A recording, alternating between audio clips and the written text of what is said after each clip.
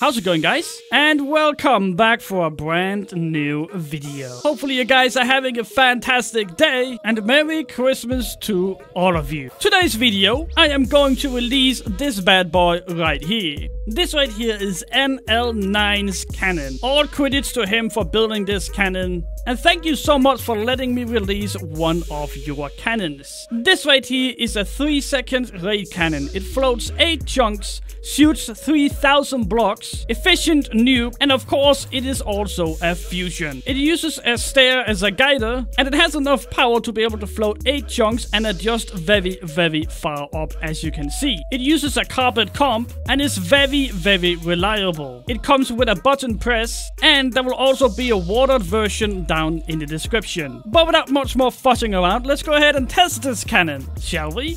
The cannon comes with a lever, but you should check with your server if you're allowed to use one. But all we gotta do to start this bad boy up is flick the lever, and let's go ahead and go to the walls. As you can probably see, the barrel is all the way up there, and we are floating all the way out to here. And here we go, boys. Let's go ahead and get some action started right here. Now, the TPS might drop just a tiny bit when it is on full auto, but this cannon right here is at 2 seconds. Just keep that in mind. As you can see, it fully nukes everything completely down. Now this right here is a 5 durability on Obsidian. It might be a little bit different on your server, but look how beautiful it looks like. Works every single shot. Every 2 seconds a new shot is coming in, and it looks absolutely amazing. Now that we tested that it actually works, let me go ahead and show you guys around the cannon. As I said before, I'm going to release a schematic that both has water and one that does not have water. And just to clear up a few things about this cannon,